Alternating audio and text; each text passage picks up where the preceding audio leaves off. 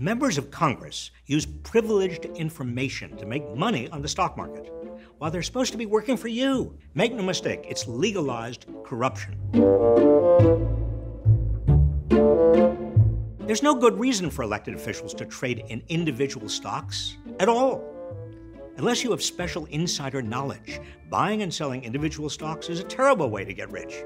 It's gambling, plain and simple. That's why many Americans with retirement accounts prefer to invest in index funds, which are tied to the performance of the entire stock market. But many members of Congress continue to invest in individual stocks, and some do quite well. How do they do it? Well, consider this. Just before the economy crashed in 2008, several lawmakers frantically shifted their holdings to safer investments.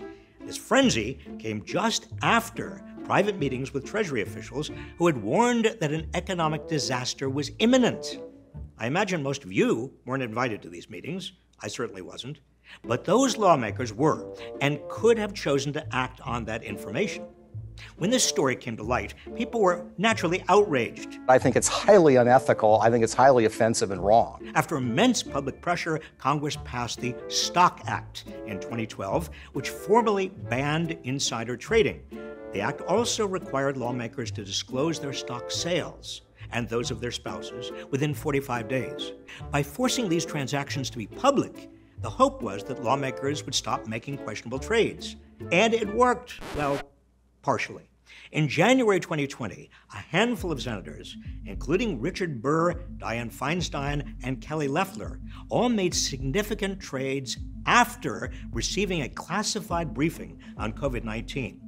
Well before the public knew the full extent of the threat. Few, if any, lawmakers have faced serious consequences for violating the spirit or the letter of the law, as insider trading is notoriously difficult to prove.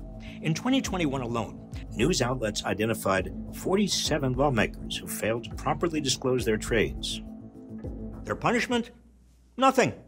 Lawmakers are supposed to face a paltry $200 fine for failing to report on time, but congressional ethics officials usually waive it. There's an obvious solution to all this.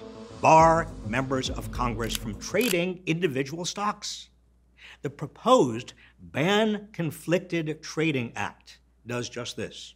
Lawmakers would have 6 months after being elected to sell their individual holdings, transfer them to a blind trust over which they have no control, or hold onto them until they leave office without trading them. But Congress has yet to hold a vote on this bill, even though 67% of Americans agree it's a good idea to ban members of Congress from trading individual stocks. There's good precedent for this. In October 2021, the Federal Reserve, following its own stock trading scandal, announced that Fed policymakers would no longer be allowed to trade individual stocks and bonds. Why shouldn't Congress do the same? As usual, follow the money. A majority of lawmakers are millionaires who likely get a sizable chunk of their wealth from investments and trades. So they won't support this bill unless there's enough public outcry to make them. And that's where you come in. With distrust in government near an all-time high, even the appearance of a conflict of interest hurts our democracy. Members of Congress are elected to represent the interests of the people, not the money in their brokerage accounts. Banning members of Congress from trading individual stocks is a no-brainer. Let's get it done.